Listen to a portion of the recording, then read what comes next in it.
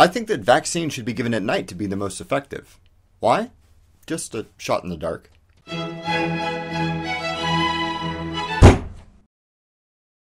Since the initial 7 cases in December, over 70 people in California have contracted measles because an unvaccinated carrier decided that they wanted to visit Disneyland. Needless to say, nobody's really happy about that. Fueled by the fear of resurgence of preventable deadly diseases, many have turned anti-vaxxers into sort of punching bags for both media and social commentary. Even Fox News has started railing against anti-vaxxers as being science deniers. That's Fox News. That's not what I'm interested in here. I totally understand where anti-vaxxers are coming from. Being injected with substances that you don't fully understand, especially in an atmosphere where people are telling you that they might be harmful, is scary. Also, parents are intensely motivated to protect their kids, to feel in control of their welfare. And when the status quo of vaccination doesn't feel like they're doing enough, they'll seek out any way that they can to gain peace of mind that they're doing more than other parents. However, the prevailing scientific consensus is that vaccines are an important and necessary measure against infectious diseases. The vast majority of medical researchers assert that the most commonly cited reasons for not vaccinating are either demonstrably untrue or reference risk factors that are considerably less risky than being unvaccinated.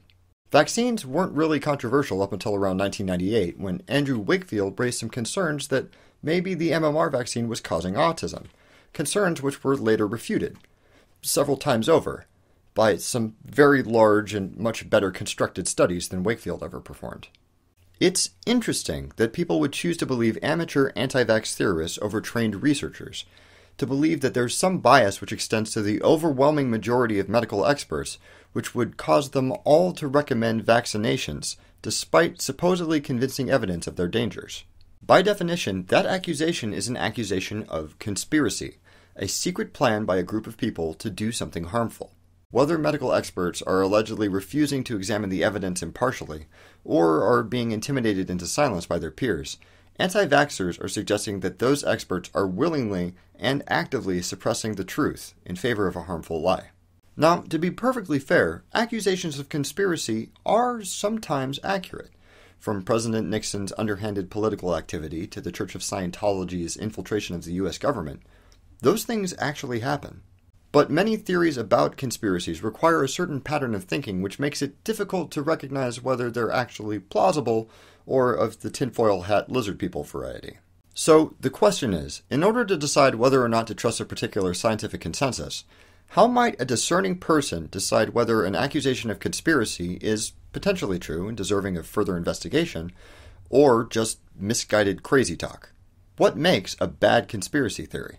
Well, first, there's disproportionate weighting of evidence. A conspiracy isn't the only alternative to the official story. It's just one among thousands of potential explanations, each with their own degree of likelihood. In order to be worth considering, it's not enough to demonstrate 1 or 2 problems with the official story. A plausible conspiracy has to explain all of the evidence, including all of the evidence used in support of the official story, better than the official story does. Most bodies of scientific research have a few contradictory results. As noted in the previous episode, most modern papers acknowledge that there's a small chance that their results are an error or a fluke. As such, a theory about a conspiracy which cherry-picks evidence for its own conclusions while ignoring all contradictory evidence or dismissing it as being a cover-up is probably just overselling an idea that simply isn't well supported. For example, anti-vaxxers will frequently refer to anecdotal cases of vaccines having caused autism, but they won't really talk about or acknowledge the numerous rigorous scientific studies that demonstrate that there's no causal link between the two. Another common trait of bogus conspiracy theories is that they posit an impossibly large number of complicit parties. That's people in the know who ought to come forward who don't for some reason. Considering the incredible lengths that governments go to screen people for top-secret clearance, and considering the regular failures of even those rigorous systems of secrecy, the idea that thousands upon thousands of researchers and experts would all collectively keep their mouths closed about some dark secret for decades is kind of a stretch. So conspiracies have a whole lot of ground to cover before they're plausible explanations for events, yet they still contain all of the drama and allure of a spy thriller, while flattering their believers for being smarter than the rest of the sheeple.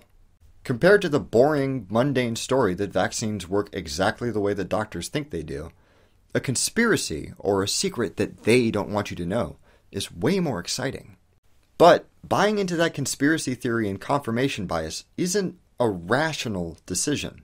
It puts both the child and everybody who comes in contact with them at significantly increased risk. And the more resources that scientists have to pour into constantly reasserting accepted scientific principles in media and refuting any accusations of some sort of scientific conspiracy, the more dangerous the world those children live in becomes. After all, evolution isn't going to wait around for us to be ready for the next big disease, and it would be very helpful if we didn't also have to fight battles that we've already won. What's your favorite conspiracy theory? Is it actually plausible? Please leave a comment below and let me know what you think. Thank you very much for watching. Don't forget to blah blah subscribe, blah share, and don't stop thunking.